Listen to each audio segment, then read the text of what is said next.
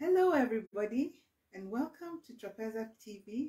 We're broadcasting from Nairobi, Kenya, and we just want to bring you God's word fresh from heaven. As my husband always teaches, we bring you the word of God and we break it down in topics so that you're able to understand it and make it part of your life. As usual, on Wednesdays, we teach on family, on marriage, and on relationships. I want to bring you a word that will enable you to have a family that's happy, to have a marriage that works, that's successful. And I thank God that we can teach you about this word because we've had the privilege of putting God's work into practice and bearing the fruits of a happy marriage. So we'll bring you that teaching, showing you what you can do to make your own marriage happy.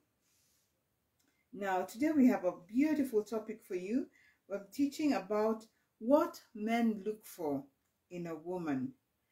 Everything works by codes. Now, you do not decide what people are looking for in marriage. Many times people are frustrated because they try to do life based on what they think. And there's nothing more frustrating than that because that is not a standard.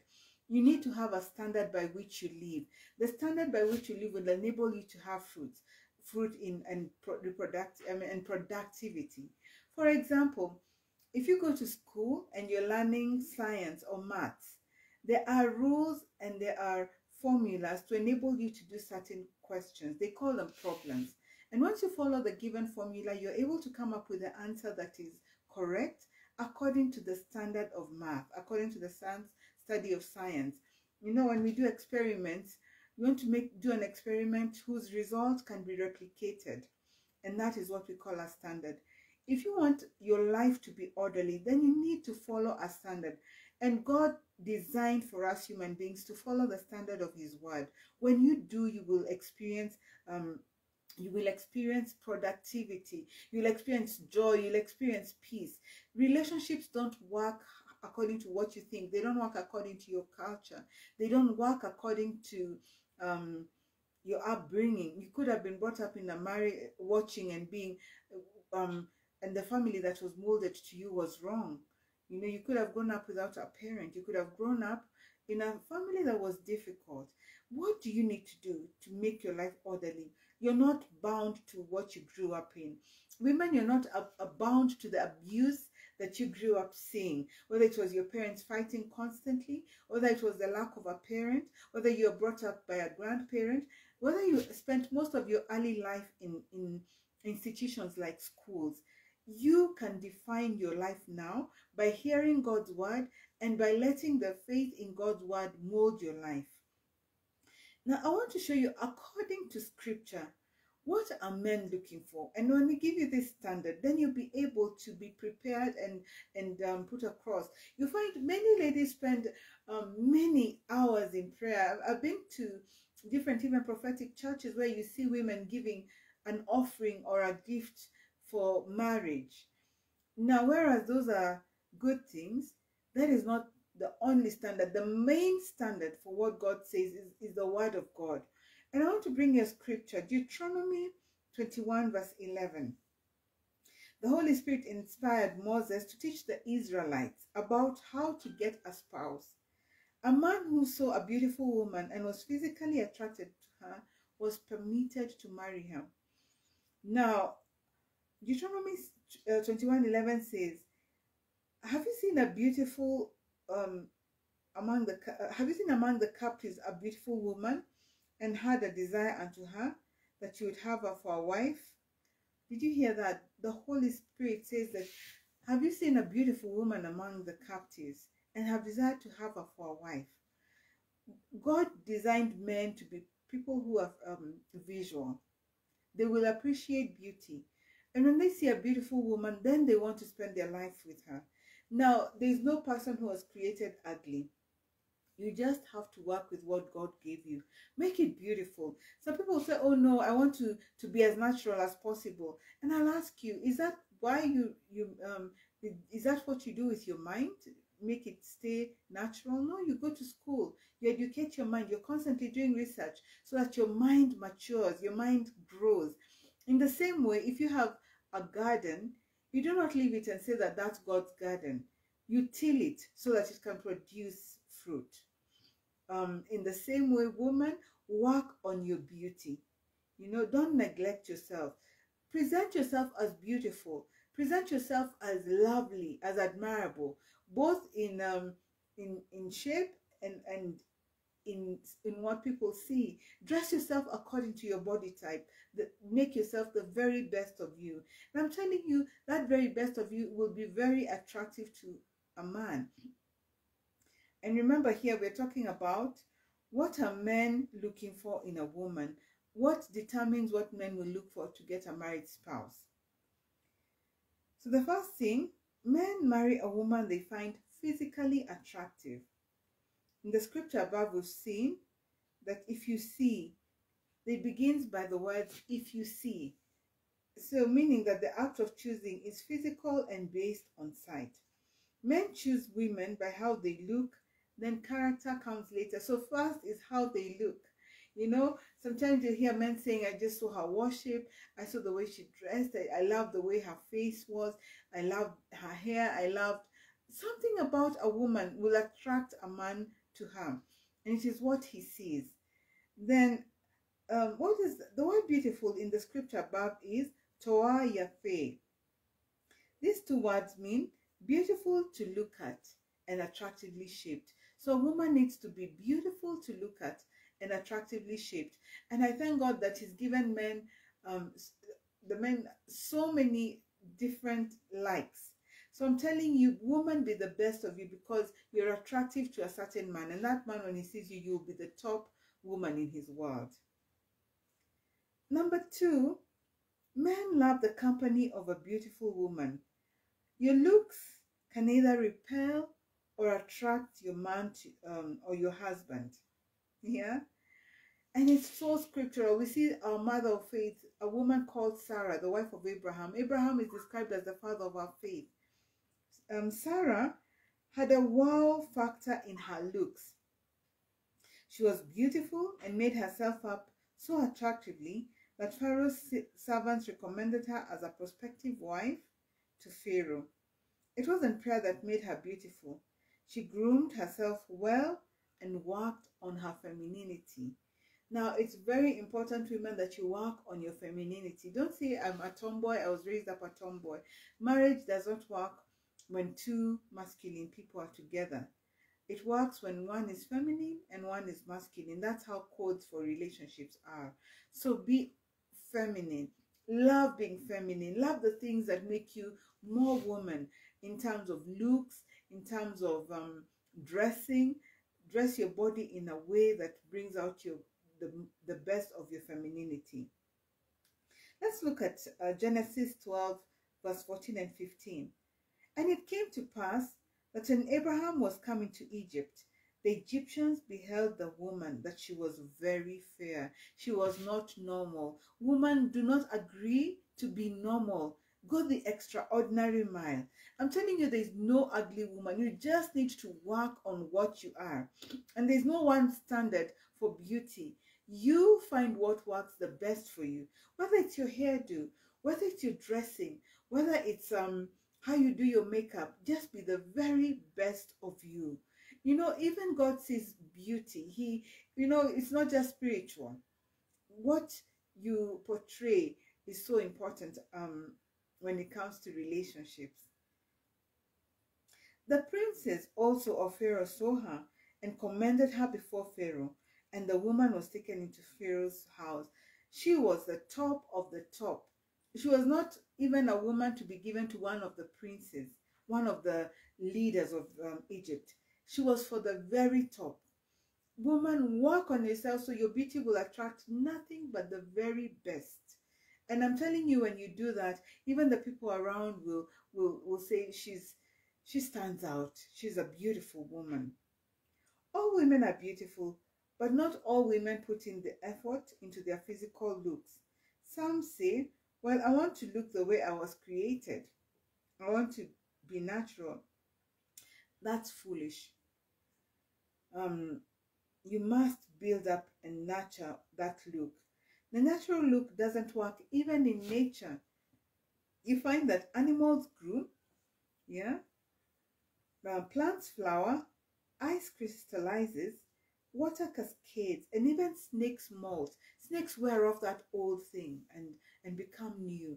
And you know, you need to be refreshed. Woman, don't neglect yourself so that you start looking old and withered and, you know, very, even masculine or just not beautiful to look at. Work on yourself.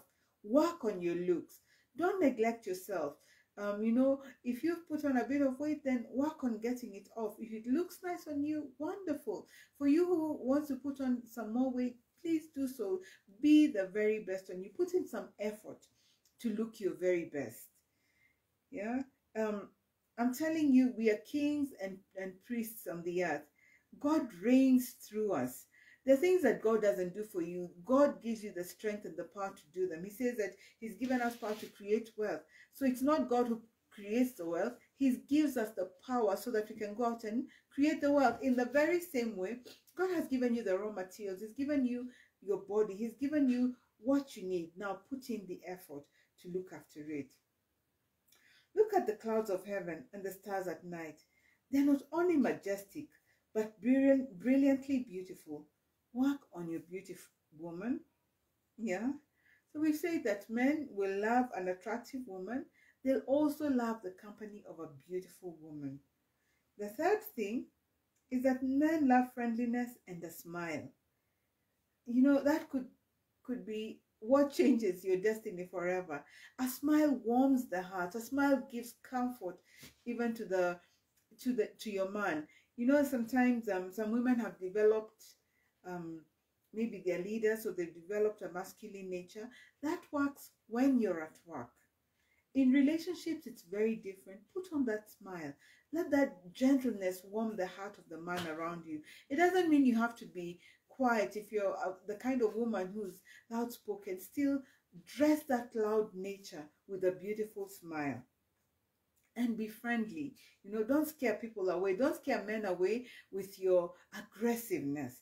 Don't scare men away with harshness, you know, with in terms of, you know, the nature that you need to be a leader at work. That's not what you bring into the relationship. Work at developing your feminine side. If you're a woman, that is what you need to do. And I'm not saying that women cannot be leaders.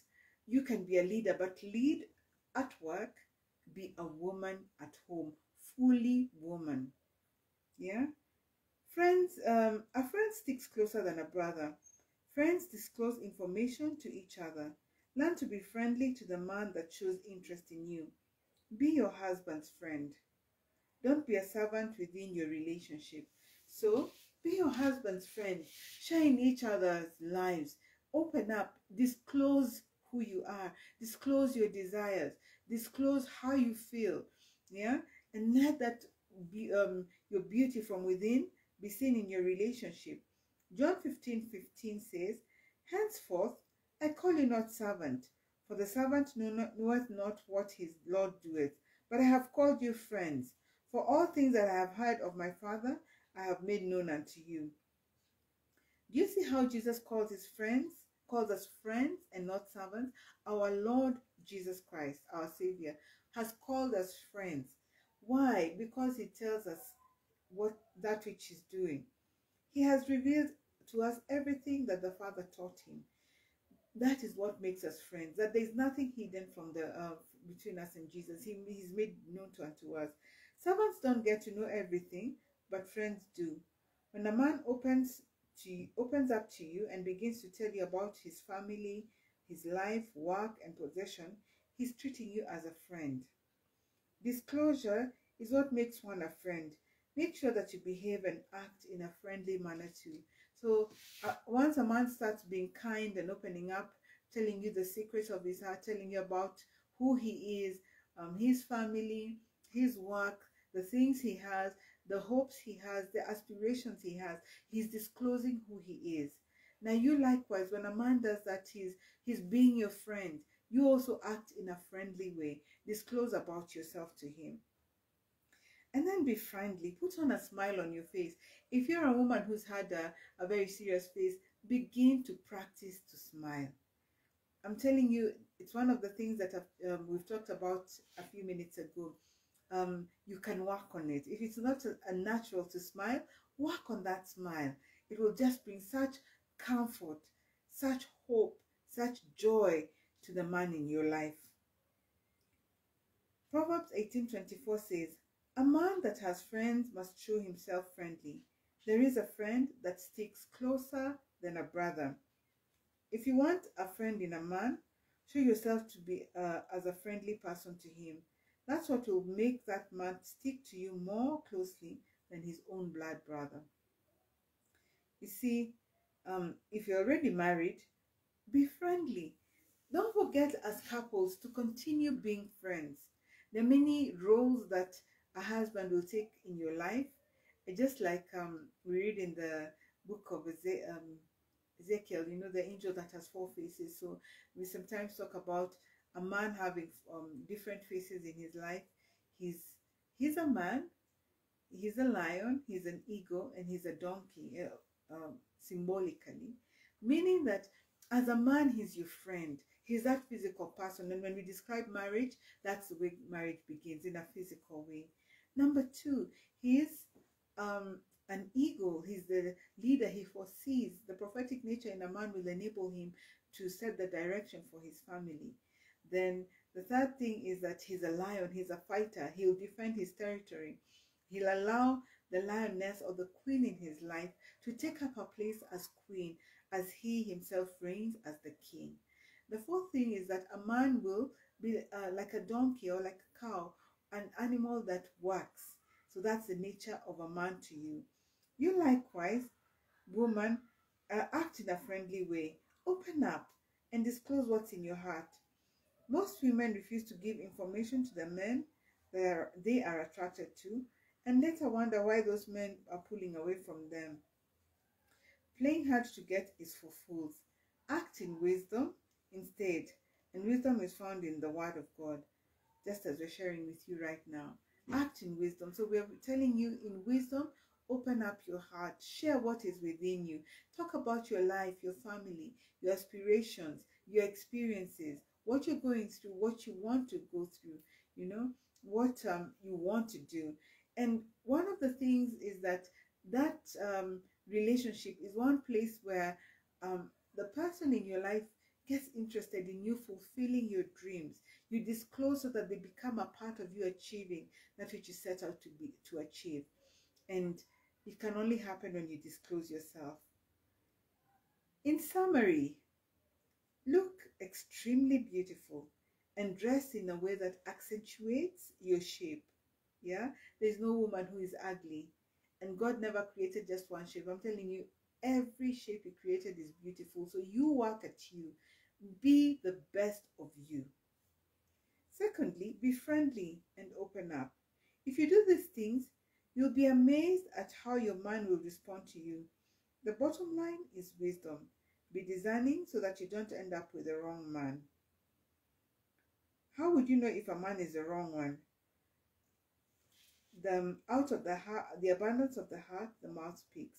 The character and nature of a person is found in their words. The content of their heart will always come out in their speech. From the speech, you'll tell if they are good or bad for you.